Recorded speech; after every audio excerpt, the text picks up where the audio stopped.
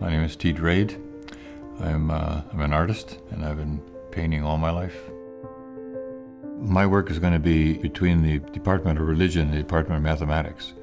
So I'm gearing the imagery or the symbols and diagrams that I'm going to be using from those two departments.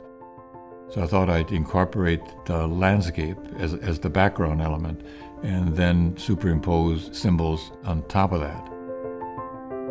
I see the intersection of natural, almost representational image and mathematics and religion. One can look at something many, many times, each time layering on new meaning or seeing something in a new way. It invites the person to want to look at it further. They'll see something that's a little more subtle. If they continue looking, they'll see something even more subtle. I would like the viewer to look at what is there and not look through ideas or concepts or anything that they've learned in the past, but just to see it as it is.